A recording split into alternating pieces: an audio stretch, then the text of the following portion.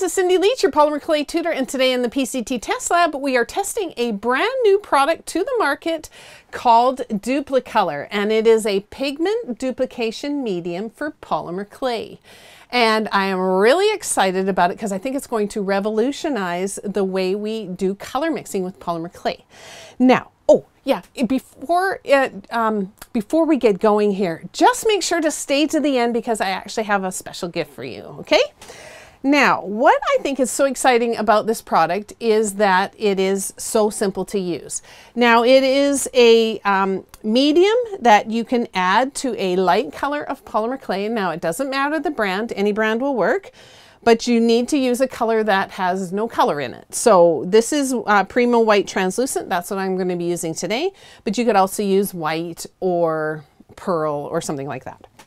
Then, you need the medium, and then you need a highly pigmented printed material. Now, it could be a photograph, it could be a magazine clipping, it could be a flyer or a newspaper, something like that, something that has a lot of pigment in it. And then what this product does is it will duplicate the color and saturate your clay with it and makes it really easy for color mixing. Now let me just show you an example of one of the tests I did. Now this is an ad or something like that, and I really was drawn to the color that's in this section here. And I used the Duplicolor medium on a translucent piece of clay, and just look at the stunning color that it drew from that printing. Isn't that beautiful? Now, I think this is going to be really great for those of you that struggle a little bit with color mixing because it's just basically a total no-brainer. Now, to do this, what we're going to need to do is condition our clay. So I'm just going to condition this a little bit. I've already preconditioned it, so I'm just going to use my Never Need here to flatten it out a bit before I run it through the pasta machine. And then what we're going to do is we're going to roll it at the thickest setting to start, and then we're going to roll it a little thinner. There's only so much color that can be drawn out of the photograph, so you can't use that much clay. So I'm going to roll it down to about a 3 setting, which is about 4 playing cards thick on this pasta machine.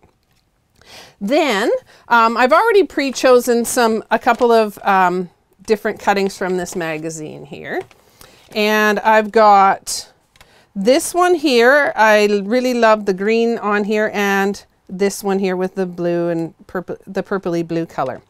Now, what you need to do is, okay, I'm going to just tear this apart here first to start, because I'm going to need a couple sections. Now, I just want to transfer the color that's in this area here. So what I'm going to do is just kind of eyeball it and figure out the area that I want to cover. So kind of like that. And then I'm going to rip the top part off and get that one ready to go, make that a little straighter. And then what we're going to do is we're going to, so I've got the piece here, I'm going to flip it over like this. Oops, I got a tail there. I'm going to flip it over, and we're going to add the Duplicolor to the surface. Now, you just want to add a few drops to the top here and then spread it out in a thin, even layer. And you want to make sure that every area of the clay has been covered. And what you're going to do is let that sit for about 30 seconds or so. What you want it to do is you want it to just start to dry a little, but the surface is going to remain tacky. And this is just about ready to go. I can feel it. It's a little bit sticky there. And I'm just going to lay this on top of my other piece. Right like this. And then we're going to set this one aside. Now it needs a little bit of time to get saturated and soak up those pigments.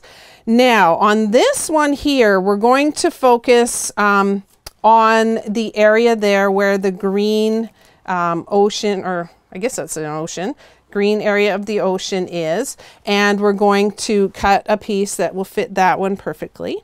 So let's see here. I'm just going to tear it along the one side. And let's see, this might tear a little easier if I kind of follow it along. All right, so tear it along this end and along here. I don't want to go across the whole photograph because I don't want to catch all the other colors. I'm going to be blending these together later, and I don't want to get a really muddy color. So I'm just going to straighten this out a bit because it's a little crooked. And then what we're going to do is we're going to flip that one over and do the same thing with the Duplicolor. So we're going to put a few drops of this on the surface and smear that around and let that one sit for a minute or so. And I think this is going to be a great product for anyone, like I said, that has trouble, because what you can do is just be inspired by any photograph that you see and get that exact color. So I'm just going to lay that on top there. And then I'm going to put that aside as well. Now we can bring out the other one. And you can see this works really quickly. You can see that the color is already starting to be saturated.